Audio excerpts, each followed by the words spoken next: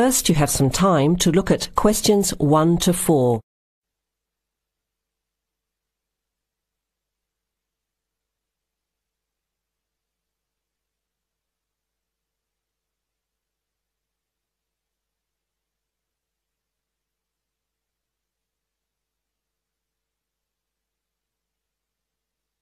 You will hear the recording once only.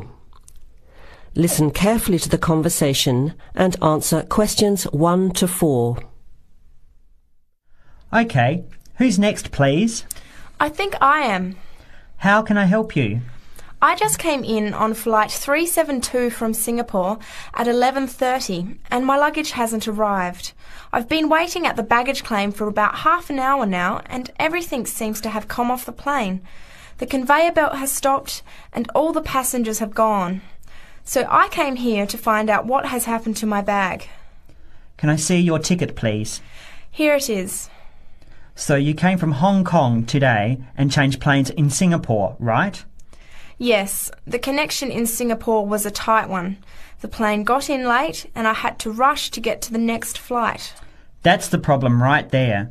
There wasn't enough time to get your bags onto the connecting flight. Normally, Singapore Airport is very efficient. Now, I need you to fill in these forms. Your name. Jenny Lee. Address. I guess you want my address here. I'm staying with relatives. Just a minute, I'll have to look it up. It looks like 583. No, it's 533 East 67th Street in Riverside. Do you have the phone number there?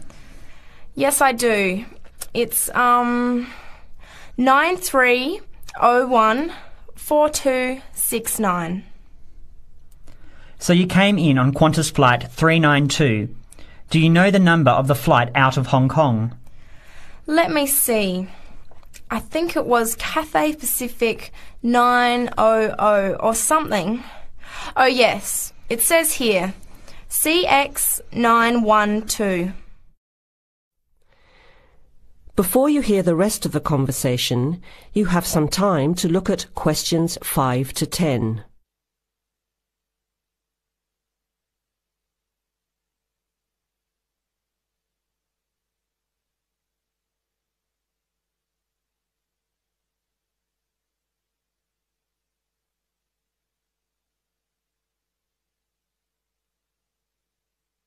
Now listen and answer questions 5 to 10. Right. Now, I need a description of the luggage. How many pieces did you check in? Just one. Can you describe it for me? Here is a picture to help you. Okay. It's a big bag, like this one. Rectangular. Not hard shell, but soft covered, and it has a zipper around the front. Is it black? No, sort of a grey colour. Any identification? Just a tag with my name on it. Any other features? Well, it has wheels and a retractable handle on the end, so you can pull it, as well as the handle in the middle. OK, that's fine. Now, if your bag missed the connection, I'm sure it'll be put on the next flight. I'll email Singapore as soon as I finish here. The next flight comes in at 17:50. That's 10 to 6 this evening. You can pick it up then. 10 to 6? That's too long to wait. Can I get my uncle to pick up the bag on his way home from work? Sorry, you have to be here yourself to clear customs. Of course, I almost forgot. Will the bag come here, to this desk? Yes. You pick it up here, then take it over to the customs area. By the way, don't forget to bring your passport. You will also need to have the key plus your ticket with a baggage claim number on it. Oh, okay. Guess I'll have to come back tomorrow then. It's lucky I packed everything I need for now in my carry-on bag. Yes, that's always a good idea. Be prepared.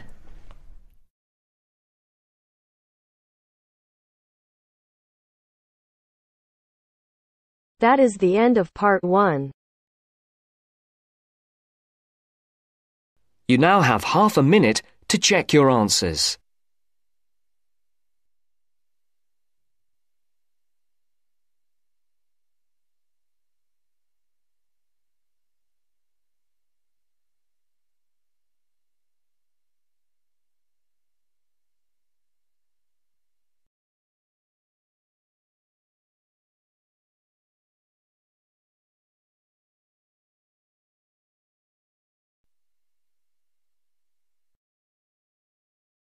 Now turns to Part 2. Part 2. You will hear a talk by a tour guide. First, you will have some time to look at questions 11 to 17.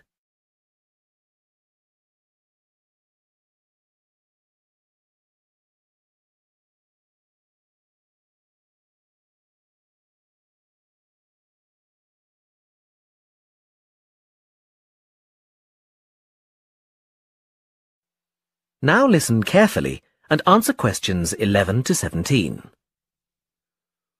Welcome to San Fernando City Tours. I'm Mark, your tour guide. We have a lot to see in 3 hours, so make sure you're comfortable. We'll be traveling into the historical district first, and then into the town center. After that, it's out to the harbor, and we'll finish up at the lighthouse, just past the harbor. That will take us up to midday, and after that, you're free to do what you want. At the lighthouse, you'll have a chance to visit the tea room and take photographs of the magnificent coastline. Now, as we have only 3 hours, we won't be able to take you around the shopping district, but we think you'd prefer to look around the shops there in your own time anyway. San Fernando has some well-known tourist attractions, the lighthouse, for example, and the National Library. However, the little-known military museum is not to be missed. Be sure to visit before you leave. Now, there's a lot to do in San Fernando. Indeed, there really is something for everyone. For those who love the water, I can recommend a trip on the Seafarer, one of the most famous boats on the San Fernando River. It does an evening trip with a 3-course meal included. It's great fun for everyone, but especially for young people in their teens or 20s. After 9, there's a disco on the boat, and it gets really lively. Then there's a climbing wall near the town center. It's incredibly popular, with a large wall for expert climbers and a smaller wall for novices. There's a junior wall and a creche, so it's a great day out for those of you with kids. And if you like walking, there's some great walking tours. The City Sights tour is highly recommended, as is the walking tour by the coast. But that one's only for the fit, not really suitable for children or the elderly. For more mature people, or those less able to get around, I would suggest a tour around the vineyards. It can be done in the luxury of a coach, and it's a wonderful way to explore the region's wines. Before you hear the rest of the talk, you have some time to look at questions 18 to 20.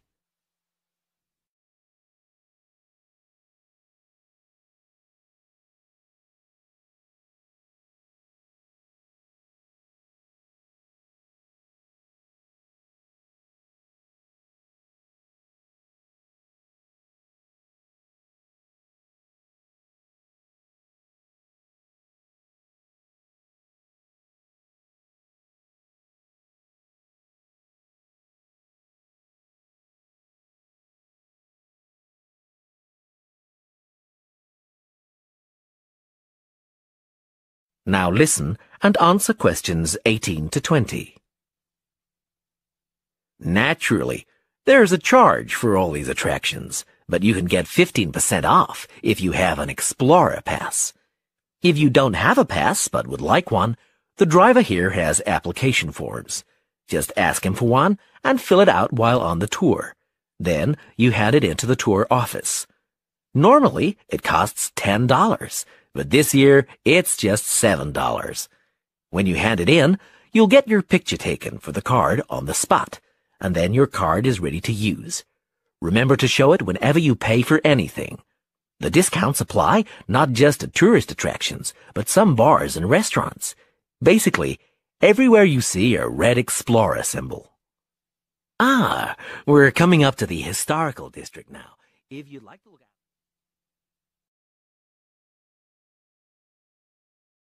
That is the end of Part 2. You now have half a minute to check your answers. You now have half a minute to check your answers.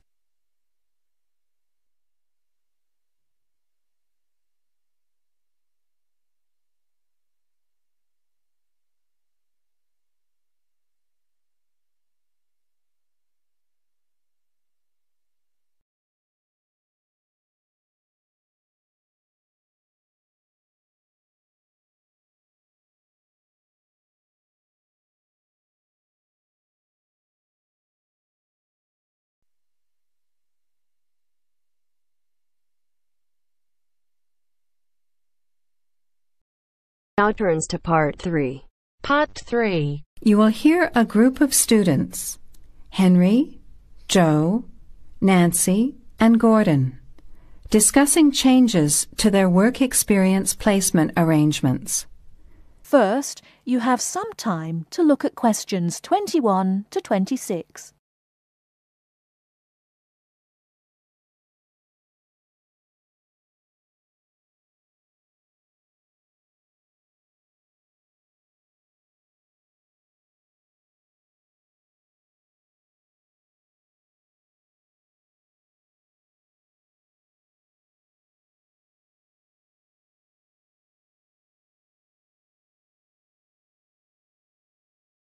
Now listen carefully and answer questions 21 to 26.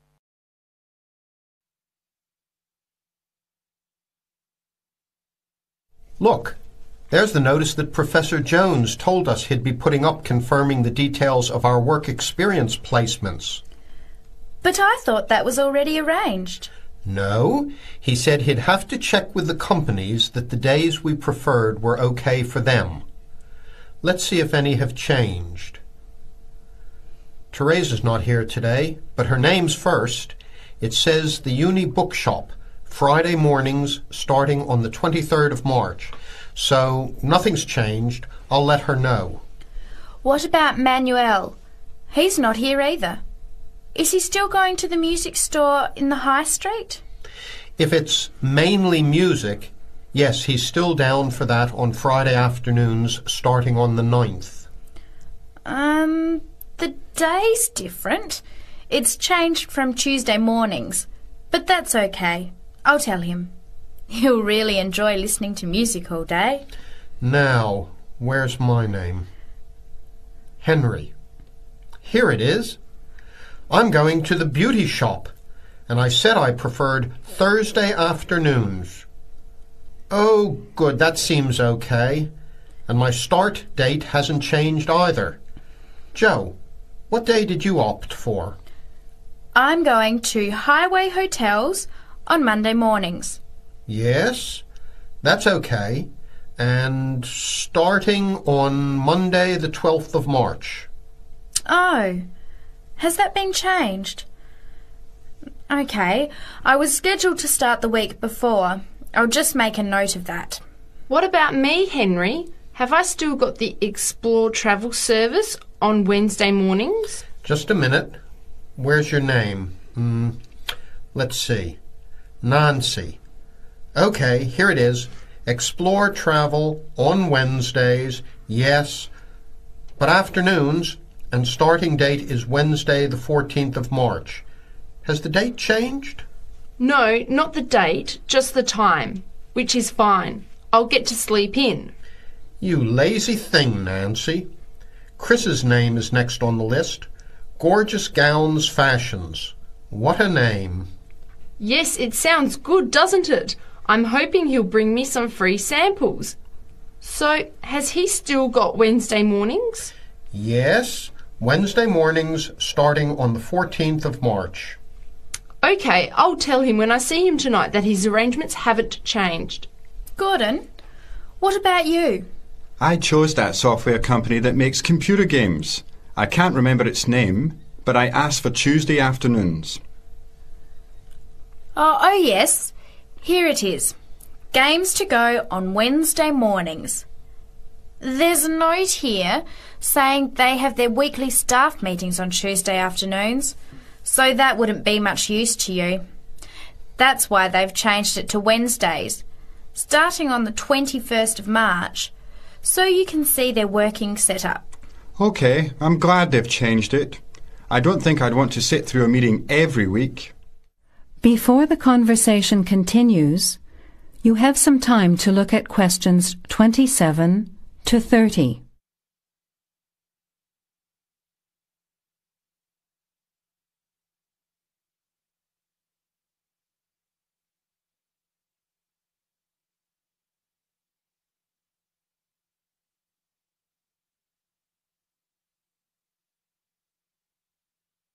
Now, as the conversation continues, answer questions 27 to 30. Can someone remind me what time we have to get to our placement in the afternoons? It says here, mornings start at 9 a.m. and afternoon sessions at 1 p.m. Oh, that's a shame. I thought Professor Jones was going to change it to 9:30 a.m. and 1:30 p.m. Yes, he did say that he'd try to make it later, but obviously that wasn't possible. By the way, just in case, what happens if we're ill or something and can't make it? Do we phone the college or the place we're going to? I think we have to phone the company first and then the college. Didn't you get the information sheet about work experience at our last seminar? No, I missed it because I had to go to the dentist. What else did it say? Well, we have to do a total of 24 hours altogether. So if we miss one of the arranged sessions, we have to organise another time to make up the hours. And he gave us details of the presentation we have to give about our work experience. Oh, really? What do we have to do? In week 10, we each have to give a presentation to the class about the company we've been with. It's 30% of a final mark for this subject, so it's going to be a lot of work. Yes, he's expecting us to do a lot of research while we're there so that we can outline the history of the company, its management structure, number of employees, other branches, etc. And he said we should use lots of visuals such as diagrams and flowcharts during the presentation. Yes, and we should also include what we did each week, the different departments of the company or positions that we observed, and try to relate what we saw to our studies so far. He gave examples like management style, accounting systems, information technology, and so on. You were right. It sounds like lots of work. That is the end of part 3.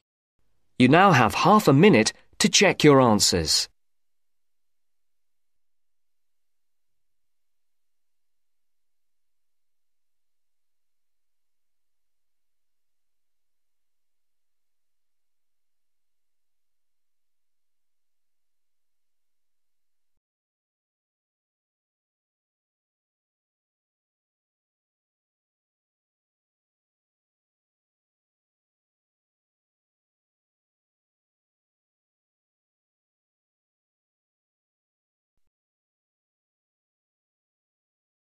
Now turns to part 4. Part 4. You will hear a media studies tutor giving a lecture about news sources. You now have 30 seconds to read questions 31 to 35.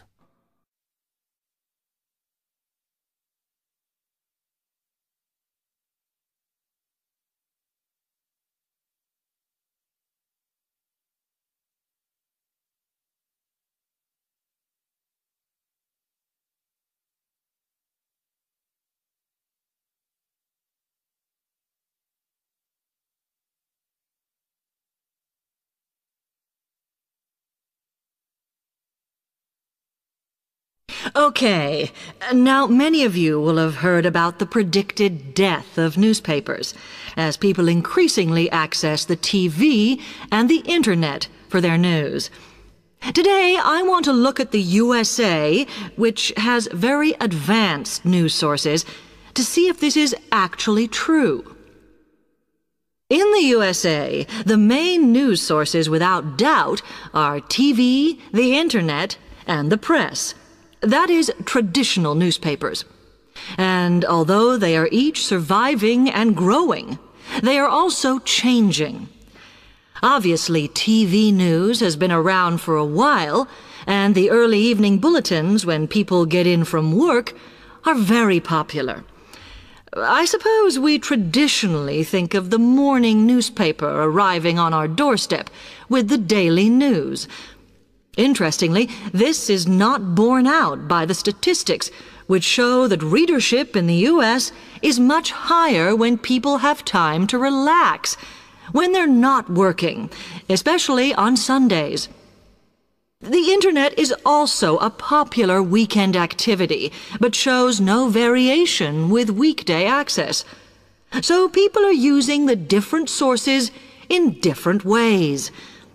Interestingly, local radio has been hit less by the grip of quite strong local newspapers than by the Internet, which is seen to offer a better regional service.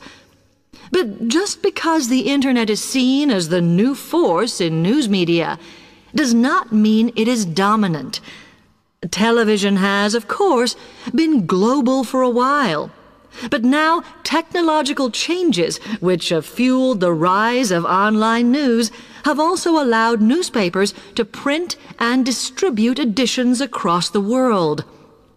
In fact, Internet news, which is seen as the big competitor for traditional markets, does not offer that much variety. Often, the sources are the online versions of the newspapers, whereas television, in order to offer something different, has had to come up with a much more mixed bag of reporting, from hard news to light reports on celebrity events. Another issue is reliability. The Internet is virtually unregulated, so anything can be reported there, whether true or not.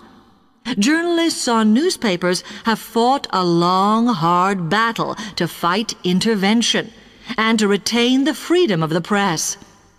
Television, however, is seen as critical to political power and has become subject to harsh controls about what it can or cannot say.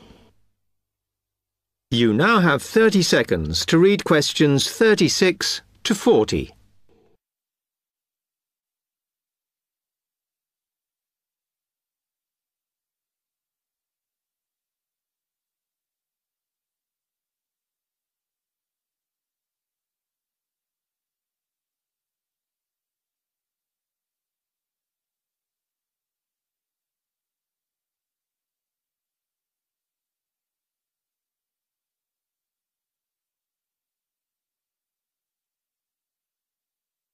Now, one very critical factor in keeping newspapers alive and well in the USA has been their approach to advertising.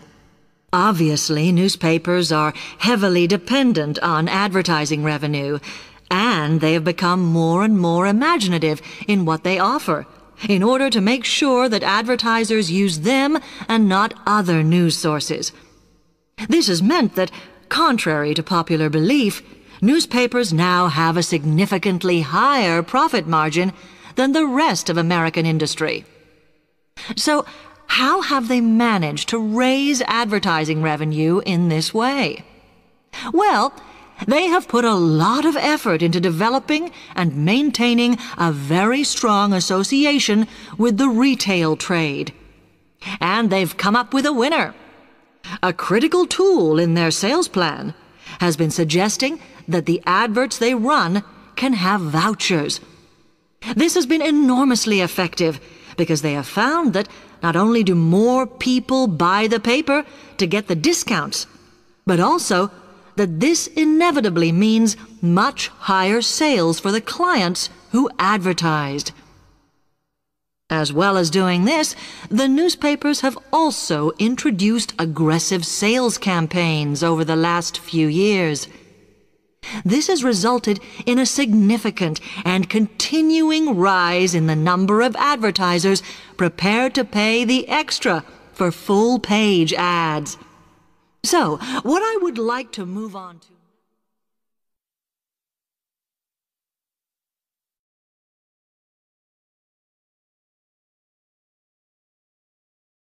That is the end of part 4. You now have half a minute to check your answers.